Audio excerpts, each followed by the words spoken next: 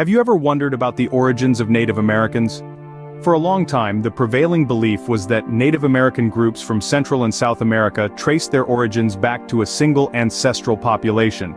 This theory stemmed from genetic studies that pointed to a common lineage. Yet, a more complex scenario started to emerge when scientists began examining some of the oldest skeletons found on the continent. These ancient remains showed morphological diversity, physical characteristics that didn't quite align with the single origin theory. The skeletons bore traits that were more akin to indigenous Australians, New Guineans, and Andaman Islanders than any present-day Eurasian or Native American groups.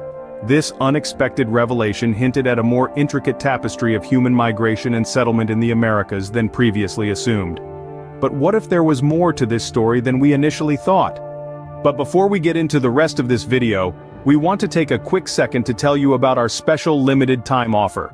We are giving away free copies of our newest book, 13 Black Scholars Who Admitted There Were Black People in the Americas Before Columbus. This exclusive offer is our way of saying thank you for your incredible support. Dive deep into history with us and uncover truths that challenge what we've been taught.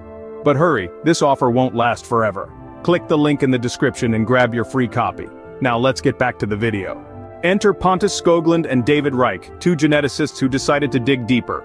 Skoglund hails from Sweden, working tirelessly at the Francis Crick Institute in London, where he peels back the layers of early human populations' genomic history. His work sheds light on the intricate migration patterns and demographic shifts that have occurred over thousands of years. On the other side of the pond, Harvard geneticist David Reich has been making waves in human evolutionary genetics.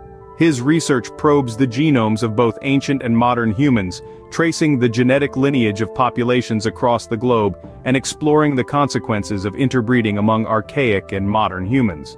The two joined forces to co-author a pivotal study, Genetic Evidence for Two Founding Populations of the Americas, published in Nature in 2015. This research challenged the traditional single origin theory for Native American groups, suggesting a more complex scenario.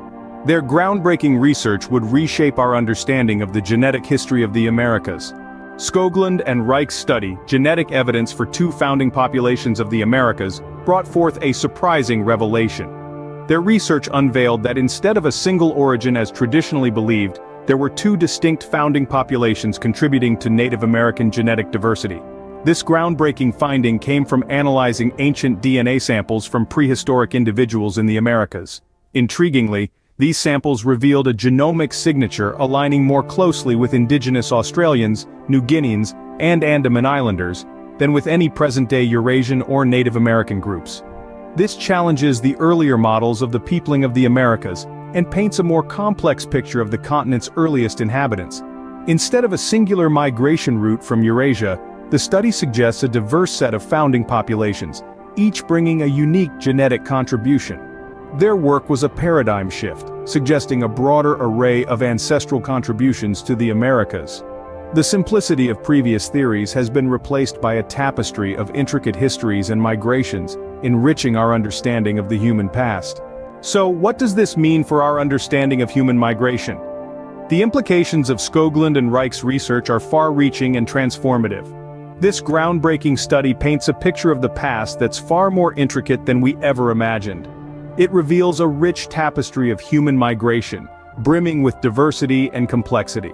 Their findings challenge the traditional single-origin theory of Native American groups, suggesting instead a diverse set of founding populations.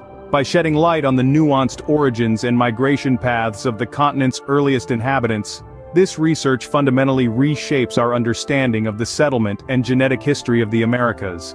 The discovery of the genomic signature that aligns more closely with indigenous Australians, New Guineans, and Andaman Islanders than with any present-day Eurasian or Native American groups points to a broader array of ancestral contributions.